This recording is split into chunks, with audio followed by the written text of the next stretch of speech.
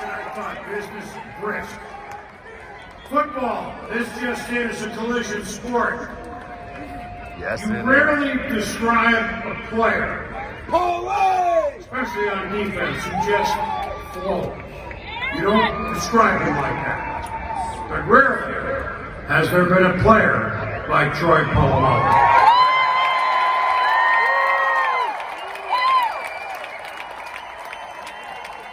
Somehow at safety for a dozen seasons, he seemed to flow to the ball.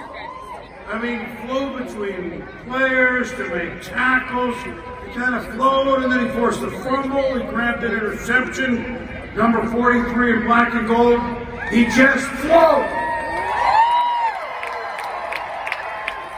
Like that interception, pick 6, to seal the 2008 AFC title game.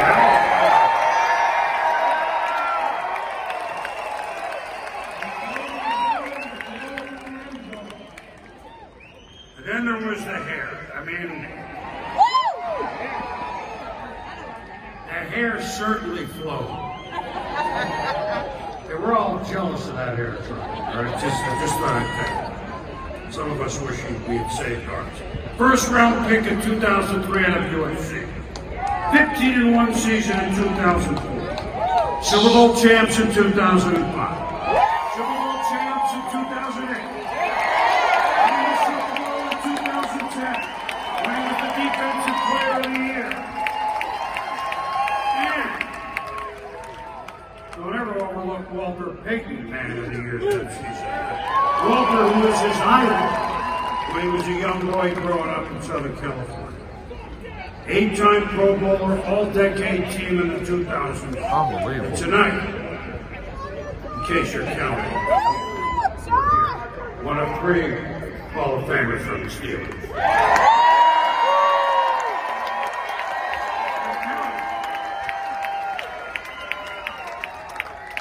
To present Troy Polamalu, a Hall of Famer himself, as a defensive back and a legendary defensive coordinator in person, Dick LeBeau.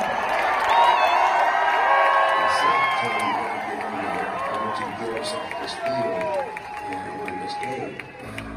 Troy goes on the field. He went from point A to point B, really, literally faster than a speeding bullet.